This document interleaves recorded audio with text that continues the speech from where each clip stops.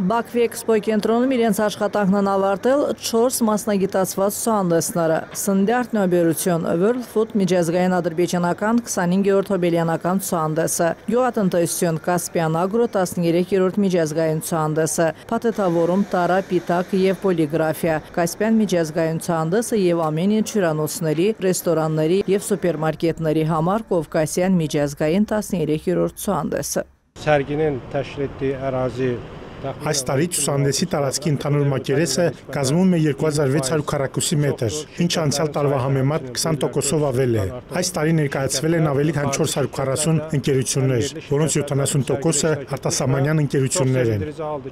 İştirak edən şirkətlərin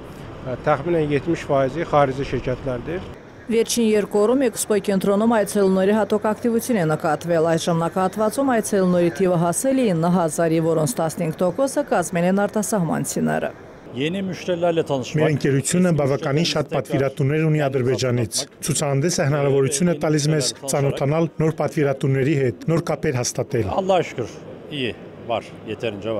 Մենք արդեն հանդիպել ենք պատվիրատուների հետ, ծանոթանում ենք ընդհանուր իրավիճակին, որովհետև մենք այս տարվանից ենք մասնակցում ցուցահանդեսին։ Մենք փաստորեն ծանոթացանք այս շուկայի բոլոր խաղացողների հետ։ Ստարտափերը, սննդարդյունաբերության փոքր և միջին ձեռնարկատիրության սուբյեկտները նույնպես հնարավորություն են ստացել ներկայացնել իրենց արտադրանքը և ծառայությունները։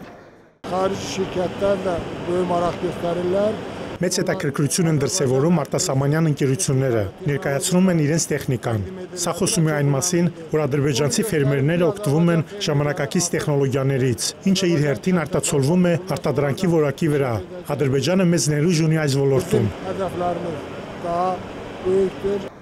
Նշենք, որ ցուցահանդեսը այցելուների համար բաց է եղել մինչև մայիսի 15-ը։